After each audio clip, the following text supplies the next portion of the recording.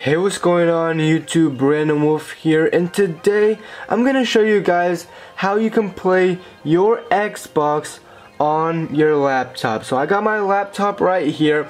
It is an HP Envy Windows 10, and I got my Xbox One S right down there displayed on this huge TV in my basement. So the first thing you want to do is open the Xbox app. Now I'm doing all of this at once. If you don't know what to do, go ahead and click on the Windows page, and if you go to Play and Explore, you just saw it flip right there. That is the Xbox app. So go ahead and open that.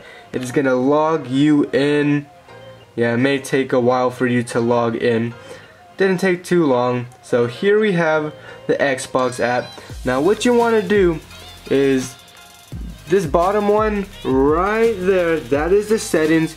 From that one, you want to go one up. You want to go to connection. Go ahead and click on that. It will be connecting, add a device. It says Xbox One right here. As you guys can see right there. We're going to go ahead and click on that to connect it.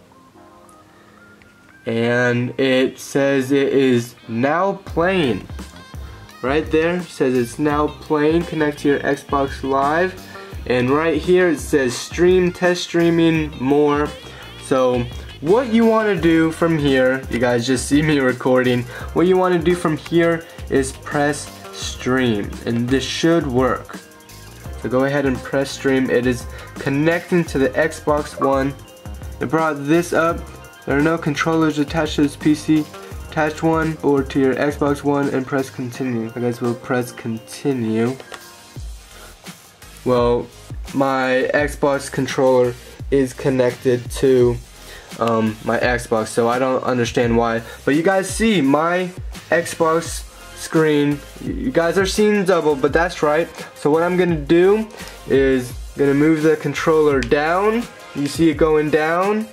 Up, up, down, down to the side, and it's mimicking exactly on the Xbox. So let's go ahead and open Battlefield 1. Sorry about that noise. Here we have Battlefield 1 on my laptop as well as on the TV. It only works if your Xbox is on. That's how it can connect. If it's not on, there's no way of doing this. So your Xbox has to be on. But I'm just gonna give you guys a little test. But here is a startup screen that's on the TV, and this is on my laptop. You guys are seeing Battlefield 1 on my laptop. So we're gonna go ahead and bring it upstairs and away from the basement. We're gonna bring it upstairs and play some Battlefield and let you guys know how it runs. So we are now upstairs, and here we have the Battlefield 1 main menu. Go ahead and take a listen. You can hear the music. It just stopped, but you can hear the music. There we go, just as I was saying, you can hear the music. I'm gonna go ahead and hit the right bumper. It's moving. There's the campaigns. And then if I press the home button, it brings me back to the home. So that is how you can play your Xbox on your laptop.